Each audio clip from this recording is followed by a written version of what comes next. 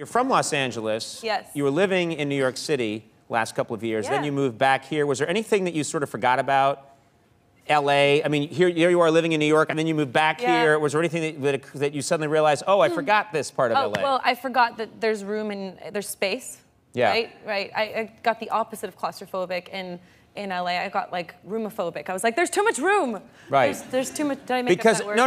but it is true that in New York you really get used to eating a sandwich with someone else's face right here, eating a different sandwich, and you don't know that person, and your cheek and their cheek are right up against each other.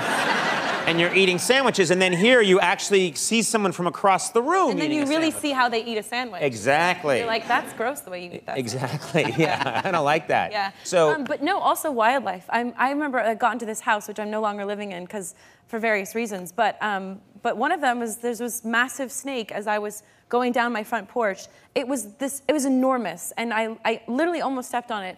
And my two little dogs, I only have one now. It's not sad. The other one died. Probably eaten by the snake, I'm guessing.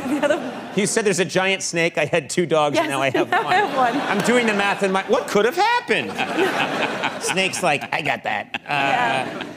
So no, I mean, I really am sad about that. Oh. But no, Sorry, me too. But no, I did have an encounter with a massive snake, and actually the owners of the house called the fire department, and apparently they went and took it away, and I don't know whether it was poisonous or not. The fire department came and took the snake? Well, you know LA, it's like... Right. I've never encountered a snake out here. I think you brought a picture of the snake, because this is pretty impressive. Oh, yes, I did. Oh, that's That right. is a real... I don't know what kind of snake that is. Do you know what kind it is? Is that a poisonous snake or a dangerous snake? I basically just didn't want to find out. Right. I just said, please, take it away. Right. So yeah, I think the encounter with wildlife was sort of... I have a little cat who decided she's an indoor cat, and she suddenly just disappeared for like 2 days, and I thought a coyote took her, and I was just saying things are going terribly wrong here in LA. Right. And she kept like hiding in weird places. I searched everywhere, and then I basically climbed on the roof to see if she was somehow in the chimney, and lo and behold, I have a picture of that too. She was in the chimney. You found her in the... Oh my God!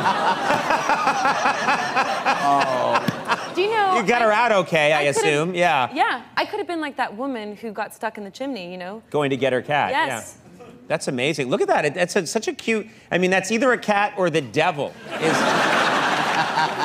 Those are your choices. So, get out! This is my portal. But you got your cat out okay. I got my cat out. I did have to climb up and get her out. But Good for you. You took charge. You could have lowered the snake and gotten... Well, anyway, we'll talk about that.